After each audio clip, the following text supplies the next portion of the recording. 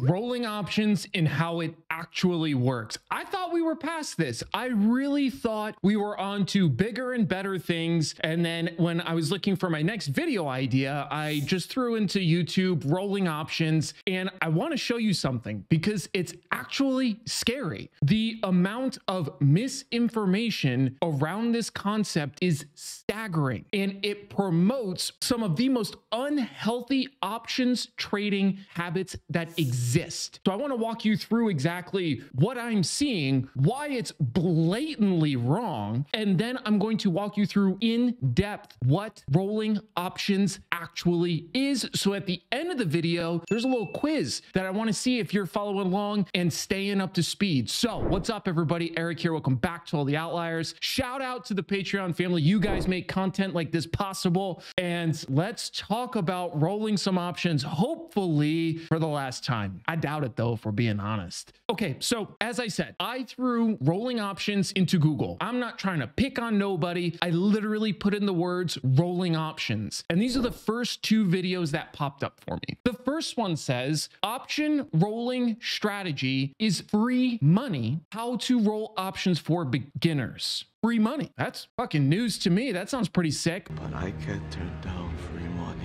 I'll have to check that video out. And then the second video here is avoid losses by rolling options. That also sounds pretty fucking sick to me too. Both of these seem great from a new trader perspective who doesn't want free money and who doesn't want to avoid losses, which, if you remember, loss aversion is a massive psychological function of all human beings, but traders really face this on a regular basis. This is biological in nature. But anyways, without running too far down that rabbit hole, what's going on here? What are we seeing? Well, let's check out a couple things on Reddit. The first one here says rolling in iron condor. I'm going to skip a couple lines, and then it says, I consider the amount currently showing as a loss in quotations. Then when we look down here, it says, I would look for the credit at sell to open to be higher than the loss plus debit to close. I hope you're picking up what I'm putting down here so far, but if not, let's take a look at another one here. Infinitely rolling of short options. I open a Tesla short put, it's underwater. This person says, I know this comes up often, but people always seem to talk about in the point of view of a full-time trader, essentially saying that there's an opportunity cost, which is accurate. And then it says, majority of the people don't have the time, skill, or patience to do the DD. At least I sure do not.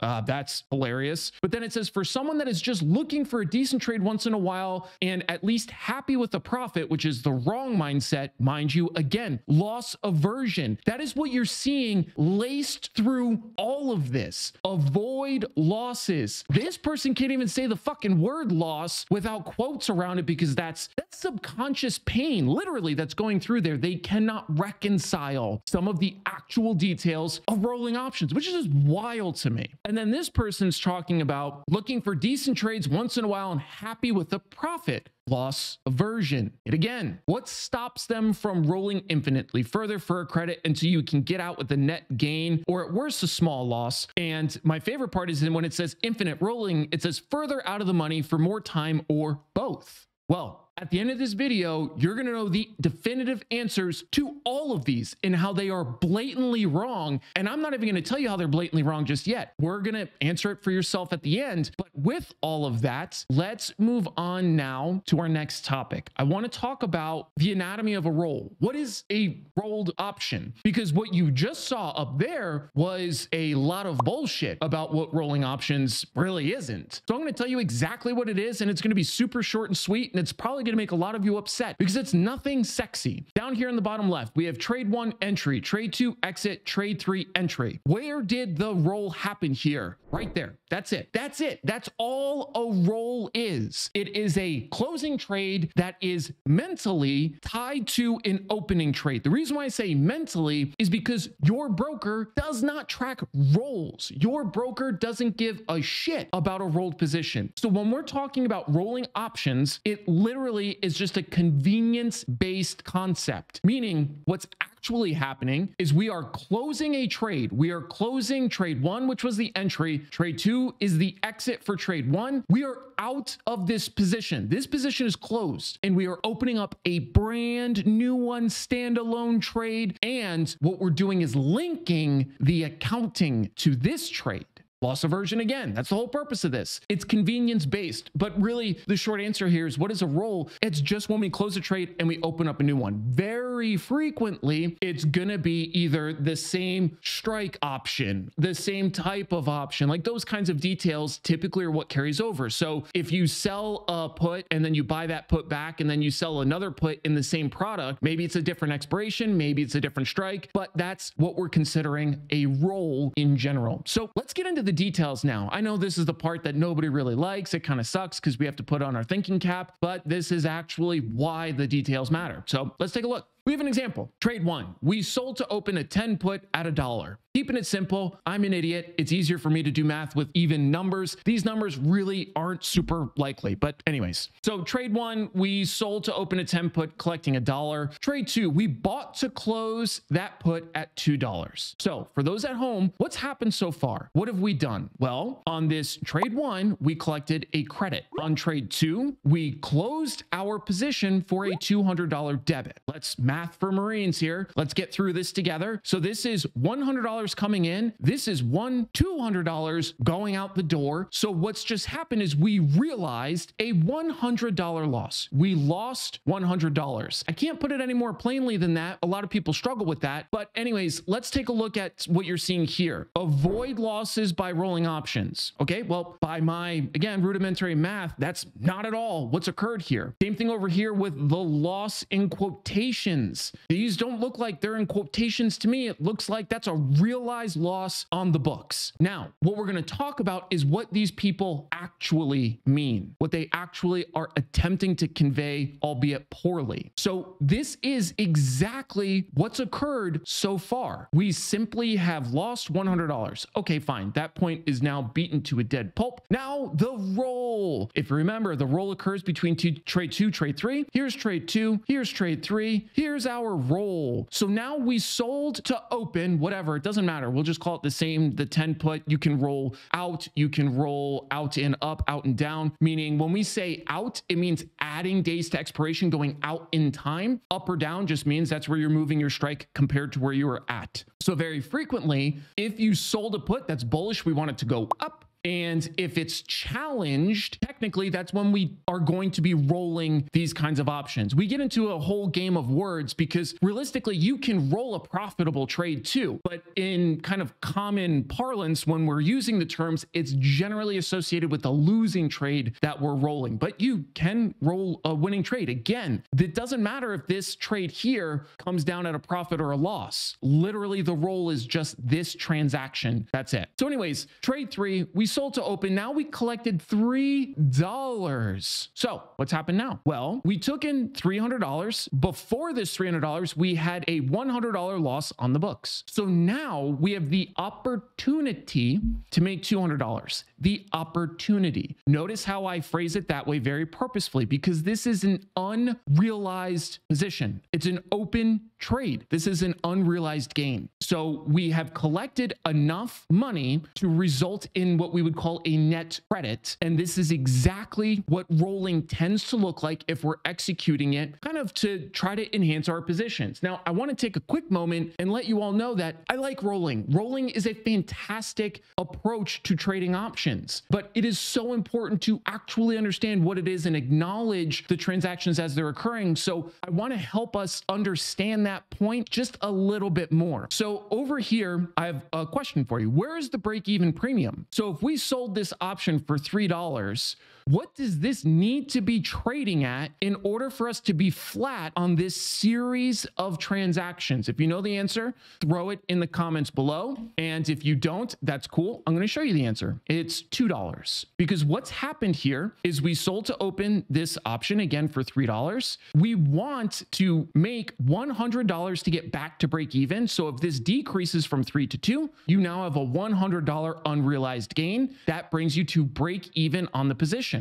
So on this series of trades, if in trade 3, this option now is trading at $2, you are at break even. As soon as it falls below $2, you are now in profit, and your maximum profit potential, again, in this rolled trade is up to $200. So that's exactly where the money's going. Now, let's do some accounting, because this is the part that a lot of people fuck up. We need to understand the difference between net liquidating value and cash and sweep. If you are unsure what those terms mean, simply put, net liquidating value is if you flattened your entire account, your entire portfolio right now, that's how much it's worth. Cash and sweep is how much cash you have sitting in your account. The part that trips people up is your cash and sweep can be greater than your net lick. Sounds confusing? We're going to get to the bottom of it right now. So let's say you have a $1,000 account. We have trade 1 here that we sold to open that put for $1. So our net lick is still $1,000. Nothing has changed. This net lick will change as the value of this opened trade changes, but at the onset, nothing's changed. However, we've collected $100. Your cash and sweep is now $1,100. Trade 2, our net lick is now $900. We realized a $100 loss. It's gone. Your cash and sweep is now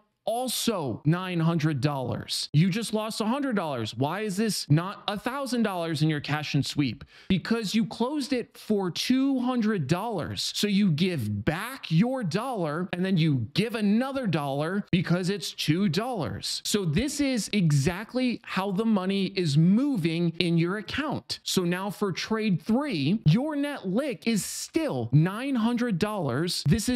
This is a realized loss. This is now an open trade. So as this trade moves around, your net lick will move around. Your cash and sweep is going to remain steady at $1,200. Why $1,200? Because you collected $300. This is how the money is moving in your account. So if you're not totally understanding what's going on here, your cash and sweep is just holding money. That can be all over the place. Your net lick is going to be tied to the value of your open positions as they move around. So as you book this loss, we booked a loss. Notice how after you rolled your option, your cash and sweep is up. It's up to $1,200, but your net lick is down at $900. This is exactly why you will be unable to roll an option into perpetuity. Okay, quiz time. Does rolling avoid losses? Yes or no? It doesn't. What traders like this are attempting to capitalize on is the profit potential down the line, but they're crossing 2 very important streams of money: unrealized gains and realized gains. So as you follow through that math that we just did together, in no way, shape, or form does rolling avoid losses. It realizes the value of the trade. That's exactly what's going on here. Next, can you roll forever?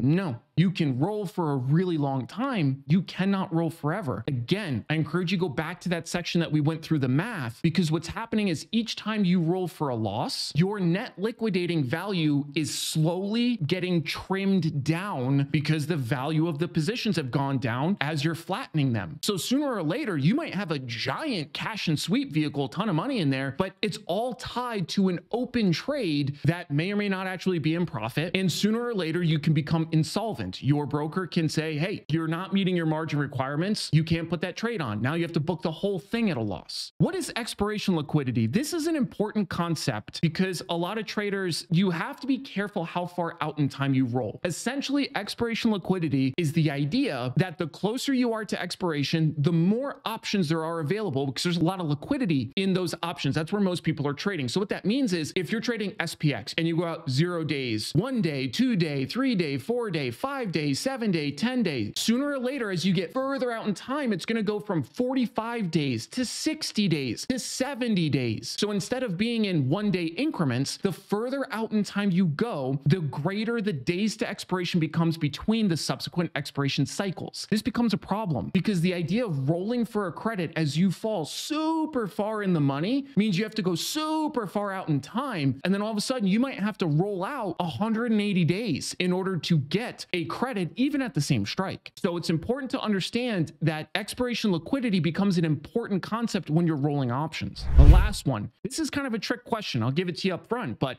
we can always roll up or down, yes or no. And you always roll up or down, yes or no?